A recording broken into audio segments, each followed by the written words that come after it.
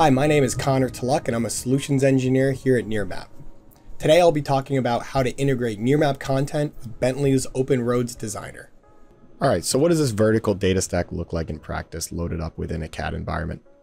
What I have here is an instance of OpenRoads Designer loaded, along with an example dataset pulled from Durham, North Carolina, showing a subdevelopment being constructed. So the first type of content that we have is our high-resolution vertical imagery. This serves as a base map within the CAD environment and really can ground the rest of our content types in space. Our current generation of camera system is able to offer a 2.2-inch ground sampling distance, and that means that you're able to access fantastic quality for your site on demand, either exported off of Map Browser or via our APIs. I'm going to go ahead and apply a screen to the high-resolution imagery and show our second content type, which is our planimetric base map that we generate through our AI models.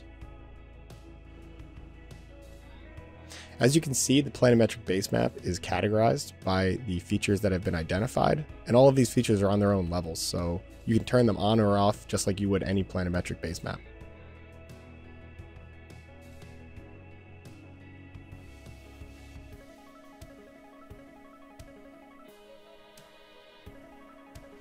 Our third content type is our terrain and 3D mesh data.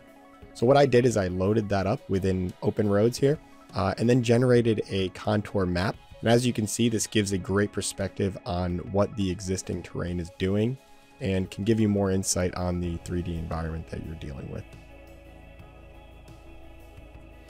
Additional functionality that you might be able to use within OpenRoads is doing something like generating a flow arrow map, which is going to give you an indication of how water is moving within your environment. By pairing our flow arrow map with our existing contours that we generated earlier, we have a full picture of what the existing slopes and terrain are doing. Next up, we're going to move over to a 3D model environment so we can show the rest of Nearmap's content within the 3D workspace. Nearmap has a number of 3D products that we generate through the use of photogrammetry on our original source images collected from the aircraft. We generate a textured mesh, a point cloud, as well as raster imagery that is indicative of elevation and can be loaded to create terrain. First uploaded within OpenRoads here, I have a terrain model that was generated from one of these raster images that comes in the form of a geotiff. In this example, we're showing the bare earth scenario of the terrain with things like trees and buildings removed. As you can see, the triangulation is very tight and you have a very high degree of accuracy.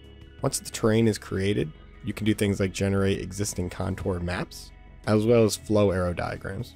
Further analysis that can be done using these terrain models are things like cut fill evaluation, cutting profiles, and cross sections. The next piece of native Nearmap content that can be easily loaded up within an environment like OpenRoads is our textured mesh. Nearmap exports our reality meshes in a number of different file formats, but the best one to load within Bentley is the 3MX file, which can be directly loaded up.